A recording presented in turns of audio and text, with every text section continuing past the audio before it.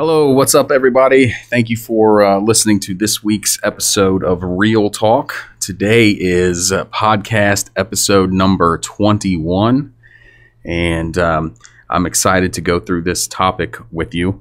Today, we're going to talk about all the cool ways to make money in real estate, and more specifically, with Freedom Real Estate Group and our family of companies, the ways that you can make money with us. Right. So I'm Randy Brown, recently christened CEO of the family of companies.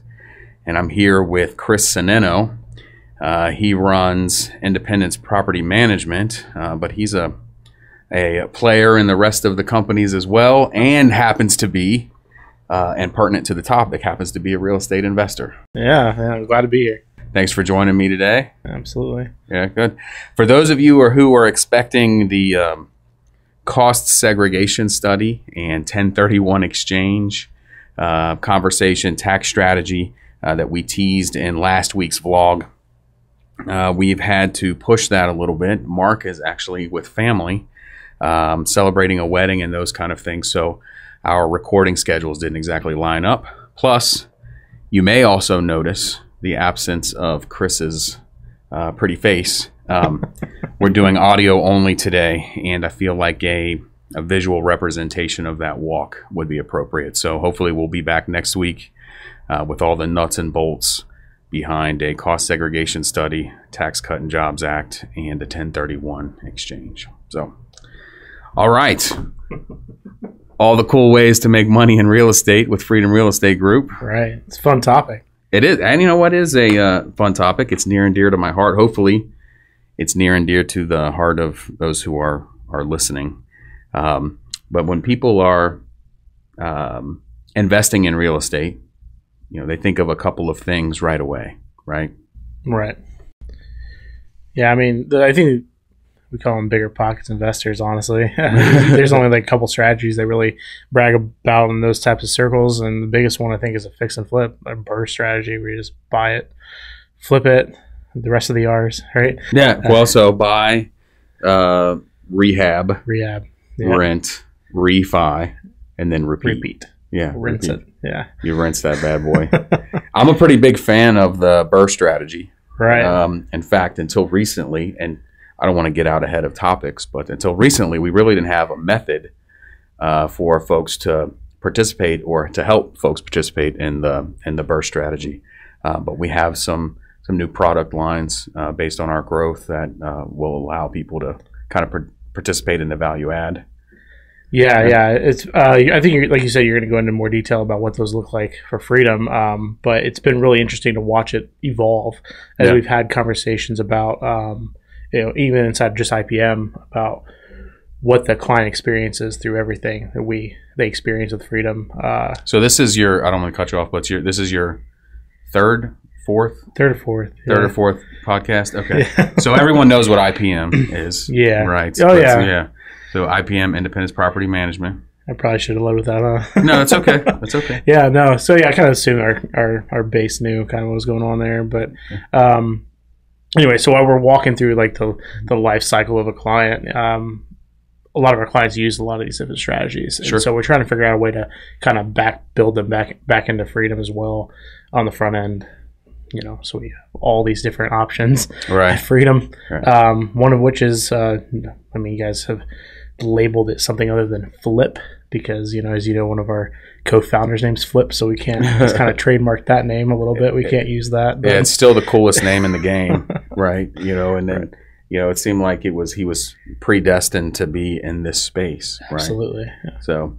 All right, so the traditional methods, people think you're thinking about the ways to make money in real estate, obviously flipping, right? So you're going to find a property that is a value add opportunity.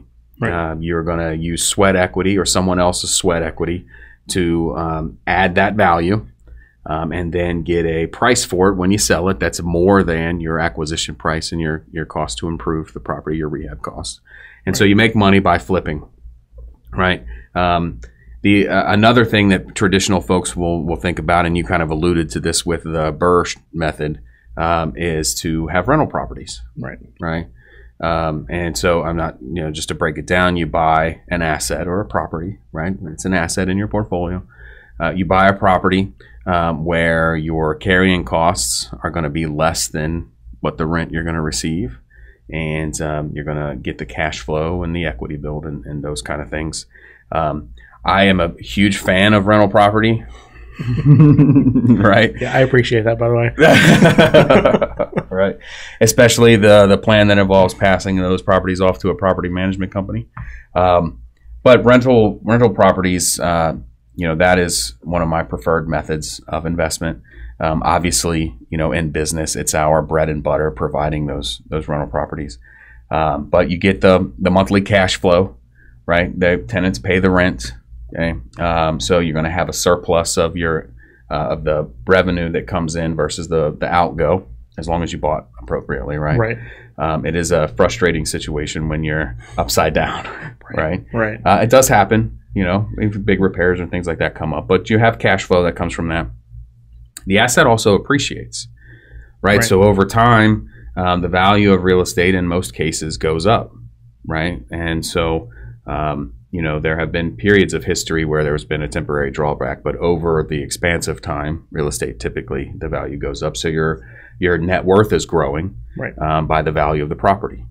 And then you're building equity on someone else's dime, right? So every time you make that mortgage payment, with the rent money you received, you've got some equity that's building up there that is beyond your cash flow, right? And then there's some tax advantages and those kind of things. So the rental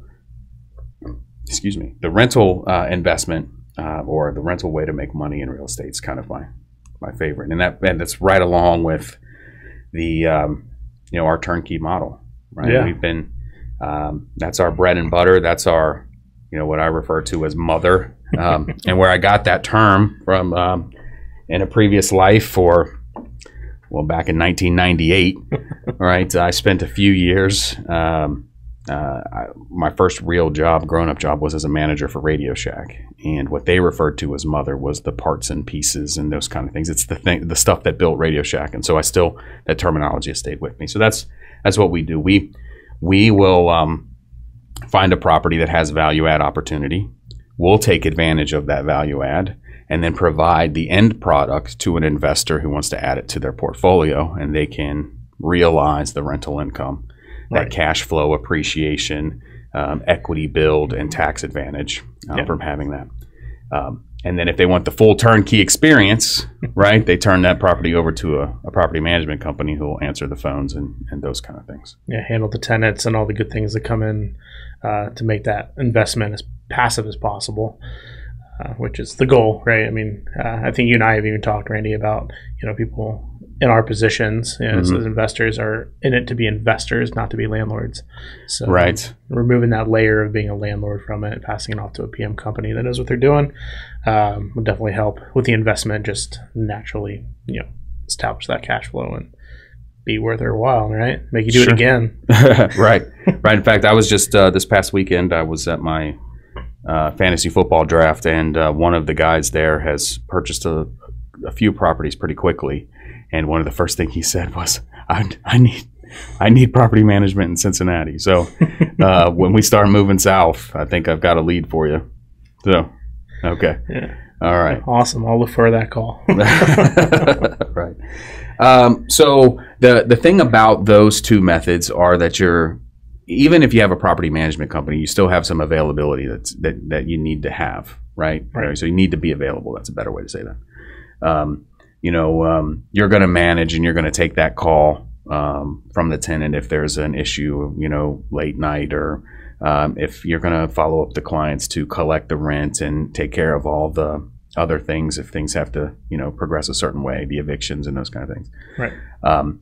But ultimately, the owner is going to pay the freight. They're going to, responsible for the expenses that are incurred and those kind of things. So they need to be available. Right. So you can't be 100% passive in that situation. You have to be at least available. Right. With flipping, as soon as you stop flipping, there's no more income. Right. It's gone. Right. Right. So there are ways to make money in real estate that are more passive. Yeah, that's where I like it. Well, you manage people's properties all day, every day, right? Yeah. So for your personal portfolio, you've participated in some more passive. Correct. Yeah. So tell us a little bit about some of that stuff. Yeah. So honestly, I invest in my current market. I have not been brave enough yet to explore, the Tennessees and the Texas and the Kansas markets yet. I mentioned those because those are really good rental markets, by the way. Okay. For those of you that buy turnkey a lot, you'll hear those a lot. So as Randy said, I manage other people's properties all day long. So I get off at the end of the day, I don't necessarily want to call my personal tenants and make sure everything's going well. So I choose a more passive stance. So I do note investing. That's what I do, at least right now. I am working my way towards syndications, which I think we're going to talk about. Mm-hmm. So essentially, I borrow money at some sort of interest rate. Sometimes there's also points attached to that, similar to a traditional mortgage. Sometimes, depending on the deal, I may structure it in a way that I participate in the active management of the rehab. And then when that property refinances or it sells, whatever me and my partners decide to do with it, then it pays out. And then I just roll that right back into the next deal. One thing I do a little bit differently, I think, than some people is I actually analyze the deals myself, right? Selective. Sure. If the numbers don't work, then I got to make sure the numbers work. Sure. So let me pick that out a little bit. I think you said borrow, but you meant loan. Lend. Yeah. So you lend money to a project. You get to look at the project before you actually decide to lend out that money. Correct. Right. And then based on the agreement that you have with your partners, you'll make a rate of return, and that gets paid out once there's an exit on the property. Correct. Yeah. So they could use a flip strategy. They may use a burn method. They use some of these other strategies just generally on how they do the property. And then I think Freedom has something similar built into what we do as well. Yeah. So what we do, that's a good call. Maybe we'll open up the burr part of it. But what we do right now, and this is the way a lot of investors who want to be passive get involved with us. Their first ride, I like to say, with Freedom Real Estate Group as an investor, is to do a similar thing. It's a note investing, or they'll get a mortgage on an actual property. So what will happen is they'll say, hey, I've got $100,000, or I have $125,000 or something like that for you to deploy in a deal. And then based on the terms that we negotiate, you'll get to look at the package before we buy it. We'll show you a property. Hey, we're going to buy 123 Main Street. We feel like the rehab is going to be, X number of dollars, which is going to put us in this position on this particular property. And then we're going to ask you, to fund this particular purchase and rehab. And then we will use your funds to rehab the property, and then once we sell, we will pay you your rate of return on the deal. A lot of folks like that as an entry level type of investment, because you can kind of watch it. Like you said, you're selective. You like to see the deal and make sure the numbers make sense and that kind of thing. Right. And so we have that. We have a lot of investors who will underwrite deals for us. There is a need for that. I think right now we have 56 addresses that we are in various stages of rehab and coming available and those kind of things. So that's a lot of investors who are involved, right? Absolutely. And then, our acquisitions company is just buying like crazy, right? So we've got more coming. So the horizon looks really good for us there. So that's the first. That's how a lot of people get their feet wet. There's some logistics involved with that too, right? So we got to send you out a package. You have to review the deal. You got to make sure that the deal works for you. Then you got to go through the mortgage process and signing a mortgage and the legalities of doing that so that you're secured by the property, but it makes it more secure. Right. So your investment is hedged. And then you take the ride and wait until there's an exit. Then there's another release of mortgage and all that kind of stuff that you have to do. So I'm making it sound like it's a lot. It's not a lot. People do it all the time, right? Right, yeah. But we also have another product, and actually it has a higher rate of return because of the flexibility within the company. But we have another product called a master note. All right. And this master note is another passive type of investment, but it's one where you don't have to sign a mortgage every time we get into and out of a property. Right. And you don't lose time. Like, for instance, in that note situation and the deals that you do. Correct. I'm not trying to talk you into putting your money. Right. Just letting you know. So you said you want to immediately roll it into the next deal. Yeah. Right. Yeah. Well, sometimes there's not an immediate next deal, right? Sometimes you got to look at a few deals before you find one, those kind of things. So you lose a little bit of return on your investment because your money is not actively deployed. Correct. Yeah. Right.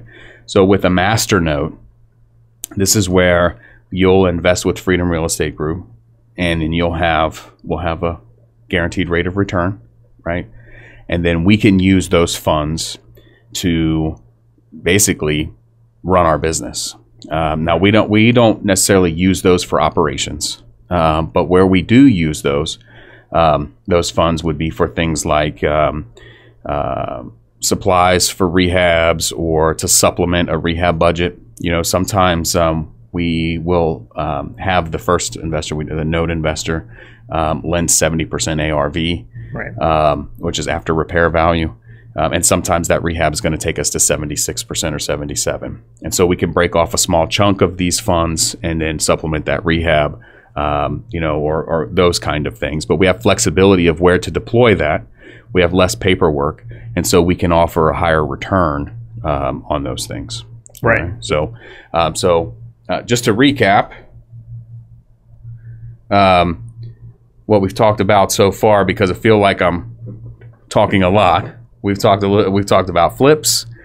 We've talked about rentals. Correct. We've talked about note lending. Correct.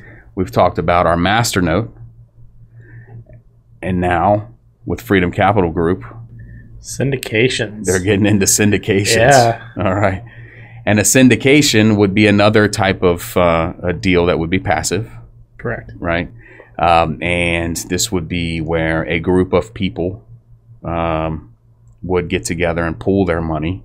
Usually there's a raise or something like that, but they pool their money to get in much larger properties. You know, like the 384 unit in Daytona they just closed on. Right. Big time. And they would collect like a preferred rate during a certain set term, and then there's still an exit strategy with a certain term on that too. Sure. Yeah. So they bring in they let us borrow or let the syndication borrow the money. They'll get a guaranteed rate of return, a preferred rate in the interim, and then based on the terms of your deal, you get a payout on exit as well. And so those are really attractive to folks. And so with all those methods, it really depends on folks' temperaments as to which one of those vehicles makes the most sense.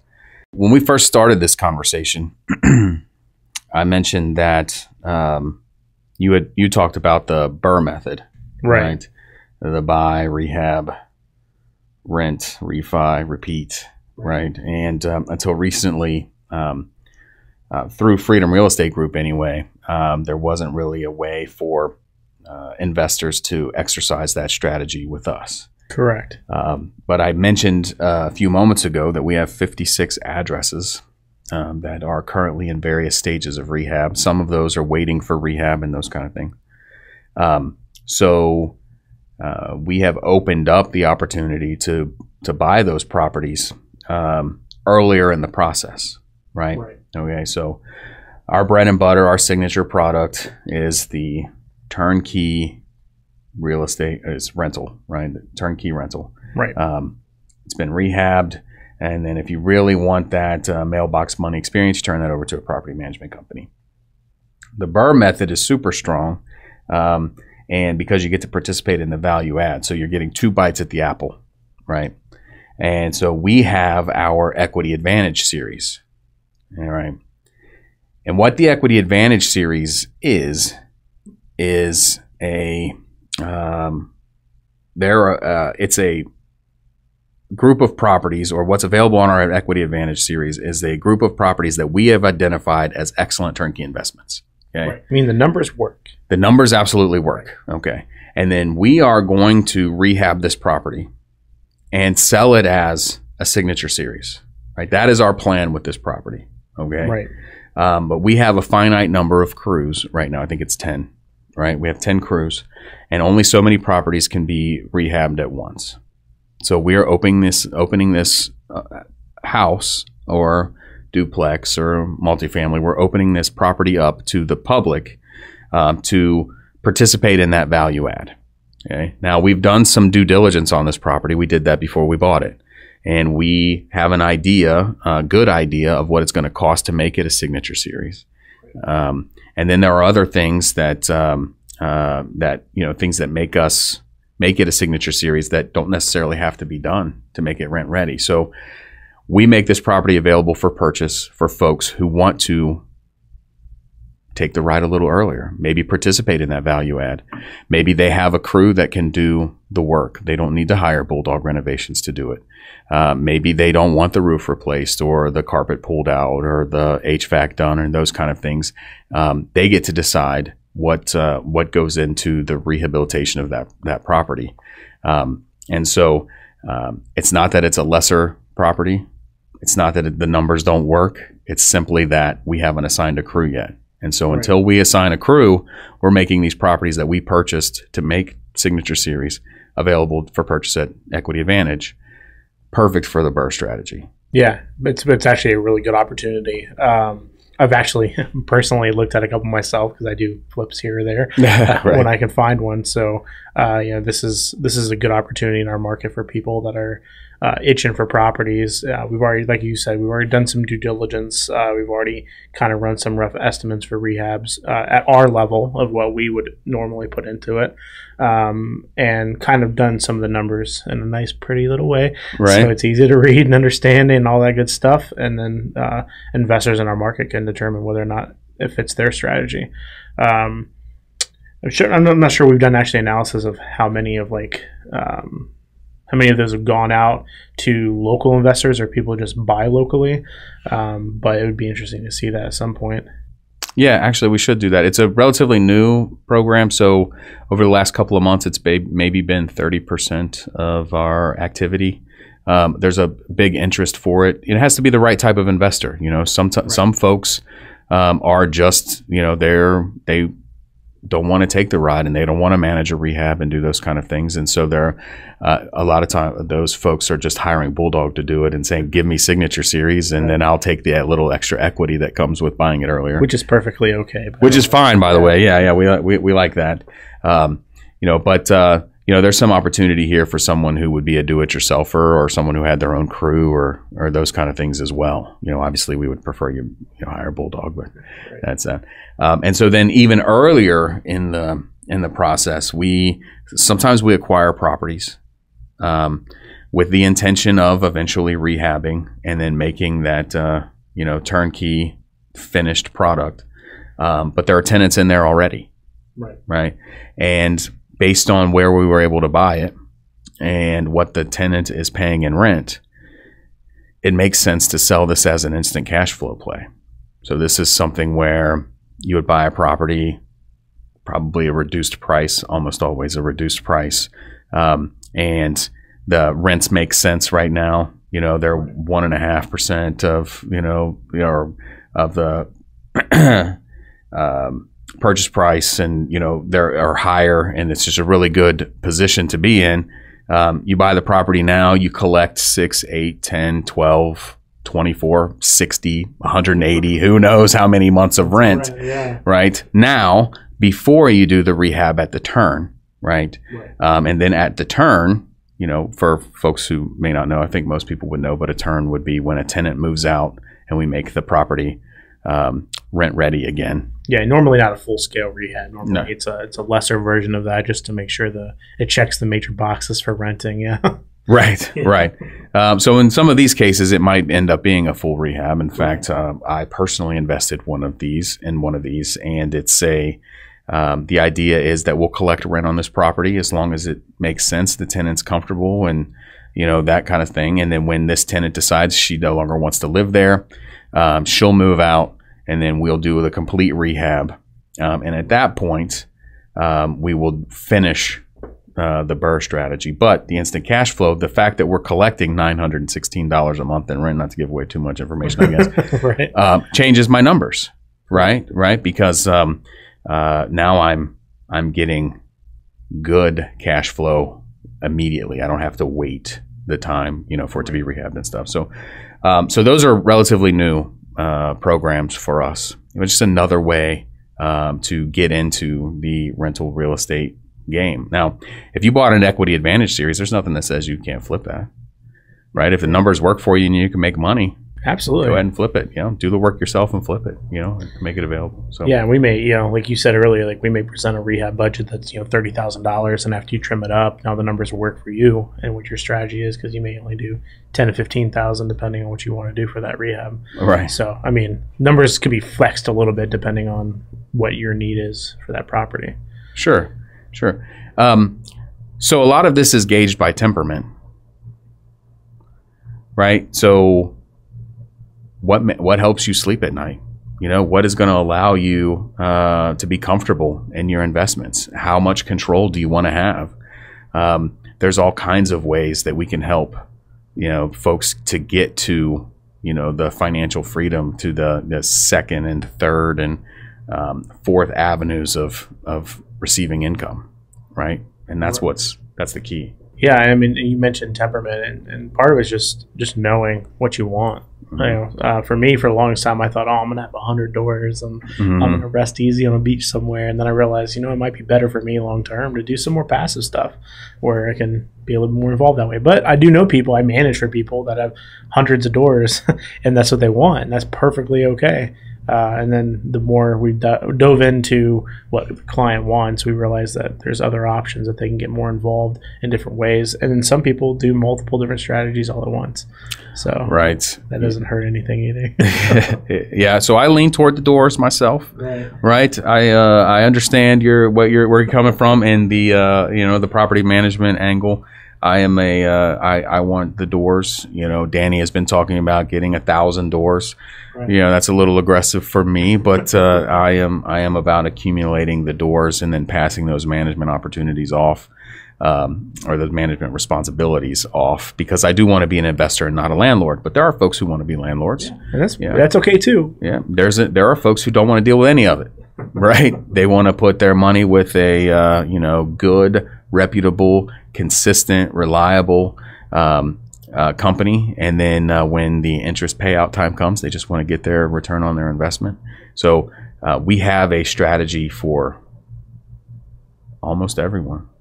Right? They don't want to have their money at risk in the stock market, the ebbs and flows and things like that. They want to, more millionaires have been made from real estate than any other method. So they want to be involved, and we have those opportunities. Now, I feel like we flew through a lot in a short period of time. Yeah. But we've been talking for a long time, and we don't have the camera going to keep in everybody's interest either, right? Oh, we just do this all day, man. We could do this all day. In fact, I want to see all the deals that you. Right. So, if you have any questions, I strongly encourage you to reach out to someone here. We definitely love to help you get involved any way that you feel like you'd be comfortable, or maybe if you want to get more details about talking through some of these programs, especially like the EA and the ICF, Equity Advantage and Instant Cash Flow, since those are my baby. But CJ and Mark or myself, I'm sure Chris would be more than willing to talk strategy with anybody who wanted to just kind of chew the fat a little bit. So absolutely. All right. I love this stuff. I love talking this stuff. Live for it. Live for it. All right. So I think that's a good place to end the podcast. I appreciate you coming here today and doing this with me. Walking the 40 steps it is to your office. Yeah. Oh, it's such a long haul down the hallway. Right. And as always, we're going to invest smart and live happy. Thank you. Nothing on this show should be considered specific personal or professional advice. Please consult an appropriate tax, legal, real estate, financial, or business professional for individualized advice. Opinions and information on this show are not guaranteed. All investment strategies have the potential for profit or loss.